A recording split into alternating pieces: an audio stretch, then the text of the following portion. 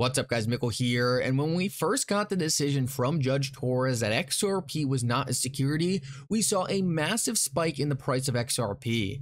But since then, we have really just seen XRP trade sideways. There really hasn't been much movement.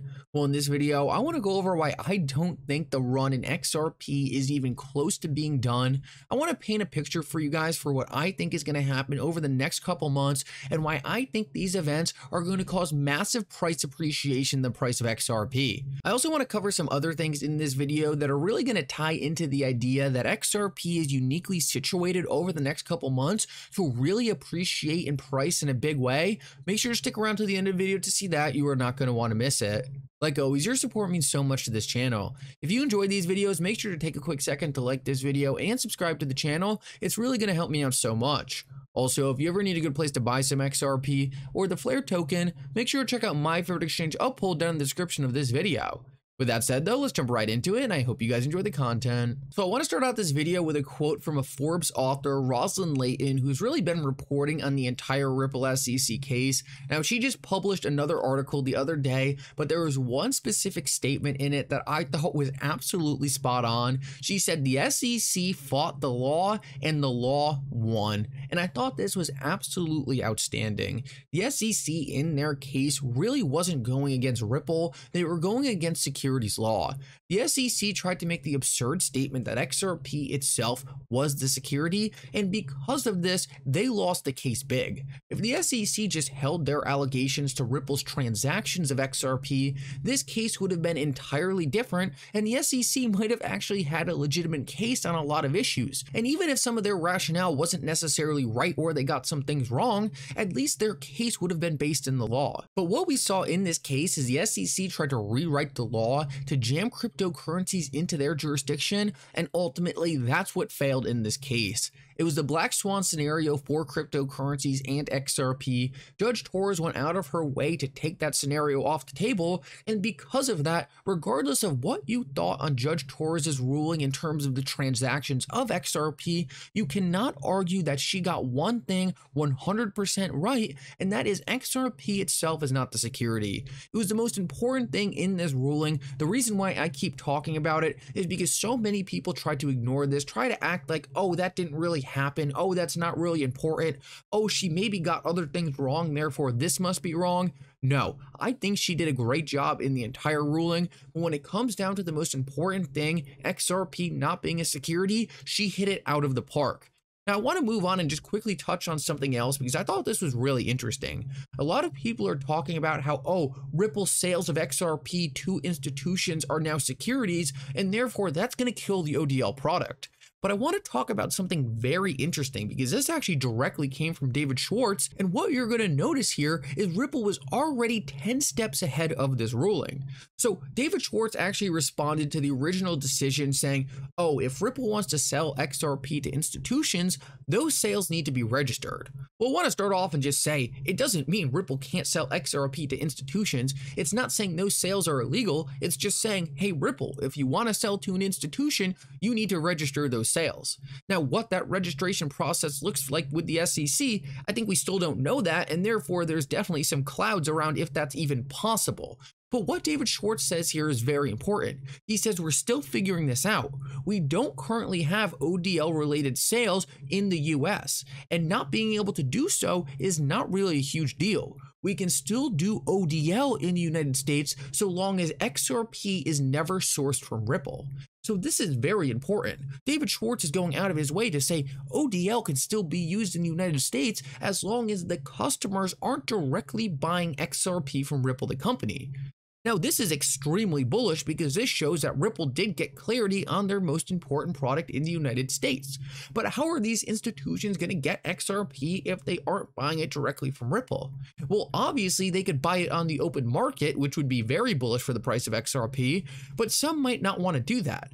So let's just think about a product Ripple might have just launched that could play perfectly into this exact equation. Well, we know a couple months ago, and just so you guys know, it's stuff like this that really makes me question how planned out some of this stuff might have been, but we know a couple months ago Ripple offered a brand new product called Liquidity Hub, and that product was Ripple sourcing XRP from exchanges and then being able to deliver that XRP to institutions. So what do we learn about that product, and how does that apply to this ruling? Well, in that case, Ripple can source XRP from exchanges and give it to their customers without Ripple actually ever being in that transaction.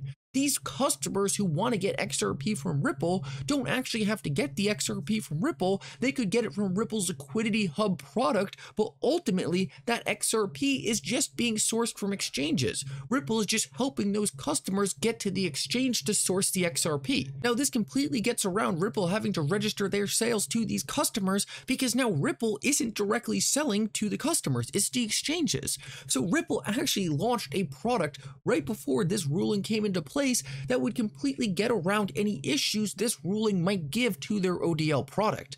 It just shows how smart of a company Ripple is.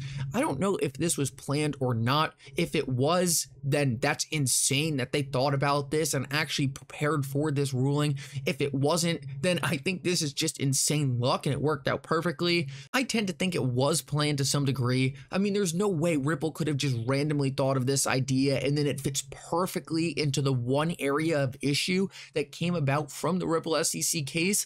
But the important thing to note is now Ripple has a perfect workaround for this issue going forward, and their ODL product can fully operate in the United States. So why is all that important? Why is it so important that ODL operates in the United States? Well, I talked about this in my video the other day. What we saw yesterday, and just so happens this comes out right after the case ends, coincidence?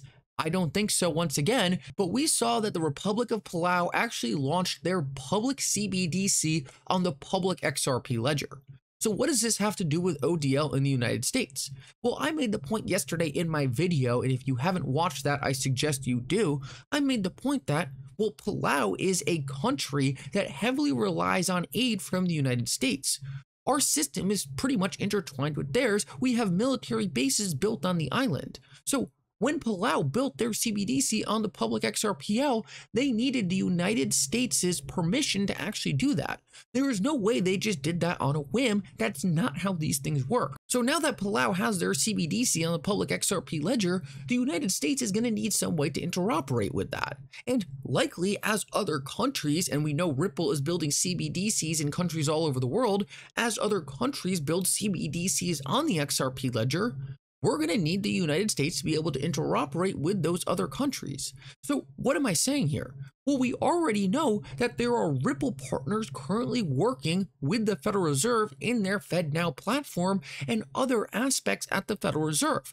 We can see right here, Volante is literally liking tweets that say things like, yes, FedNow is using XRP and Ripple technology through Volante Tech. So what we know is the biggest institutions in the world in the United States are going to have access to XRP via these different partners with the Federal Reserve. And we know that they now have an incentive to actually use this XRP because they're going to have to interoperate with different systems all over the world that are built on the XRP ledger.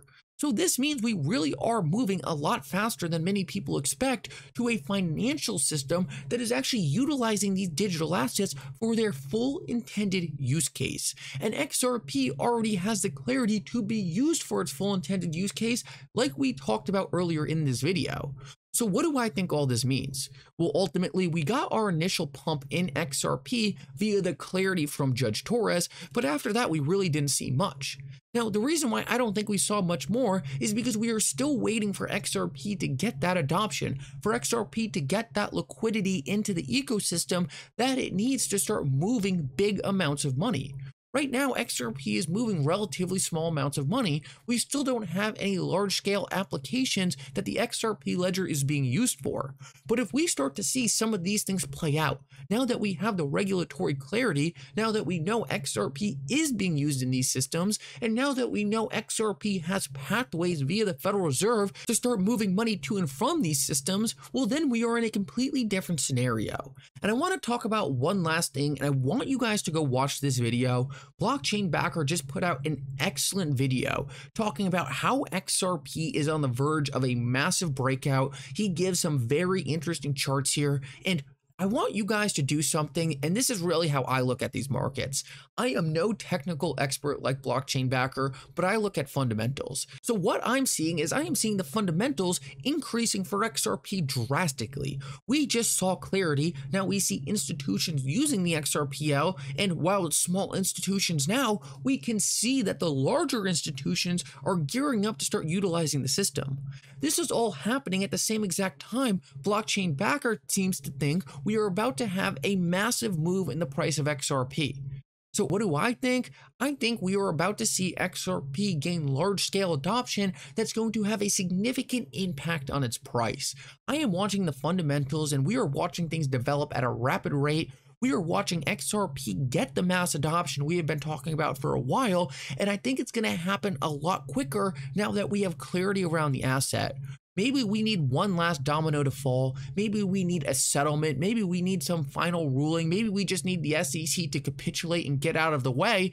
But what we know is regardless, it looks like from the technical analyst aspect, it looks like XRP is on the verge of a massive move right around the corner.